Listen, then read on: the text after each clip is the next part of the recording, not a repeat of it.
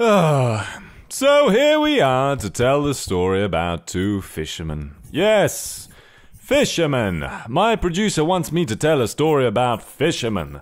Probably because his favorite hobby is fishing, or something like that. So, here we go. Off the top of my head. There was two fishermen one day. Well, there were still fishermen on the other days, but you know what I meant. So, one was named... I don't know, I really don't want to tell this story. Okay, so, one was named Billy, and Billy was blonde with an eye patch. Haha, yes, an eye patch. This is possibly as interesting as this story can get. Okay, so the other fisherman was named John. Yes, John and Billy. Sort of feels suggestive, doesn't it? I don't know. So, anyway, how can I make this more interesting? Backstories, maybe? Okay, yeah, sure. Ha! Okay, so, Billy used to be a veteran in Vietnam. Yes, shot many people, but, hurt his leg. So he had to retire and spend the rest of his life as a fisherman to feed his poor family. Oh, so saddening, isn't it just? Anyway, John's story is so much sadder. John used to be a ninja. Yes, a ninja.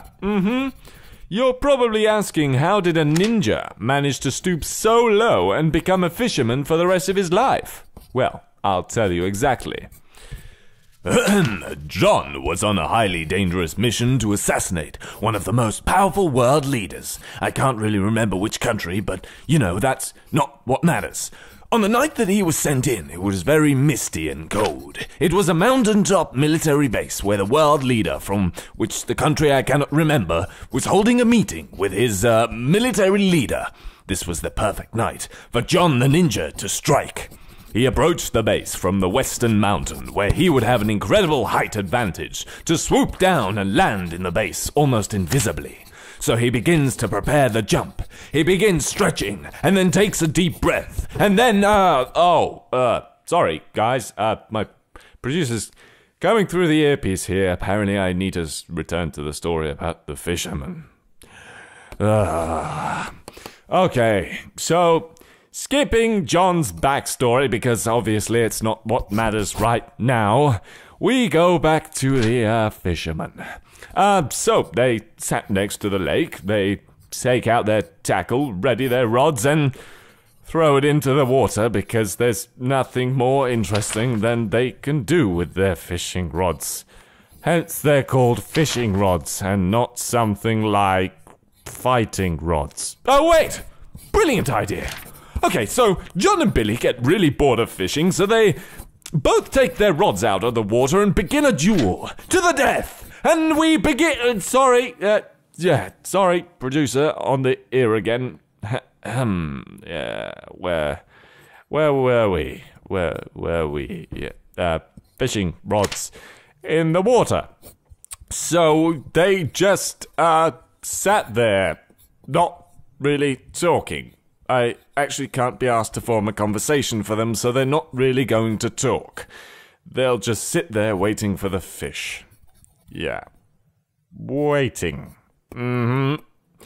Waiting more for, fish to hook on. Seems to be a bad day for the fish, that is. Oh my god, this is boring me out of my mind. You know what?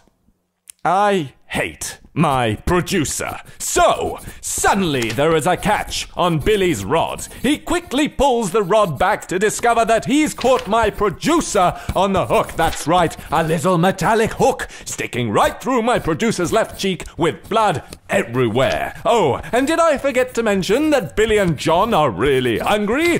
So no time to waste. They quickly get out their batons and batter him to death, cooking up real quick and eat him for lunch, the little prick. What the hell do you think you're doing? Want to become involved and either draw, write or narrate?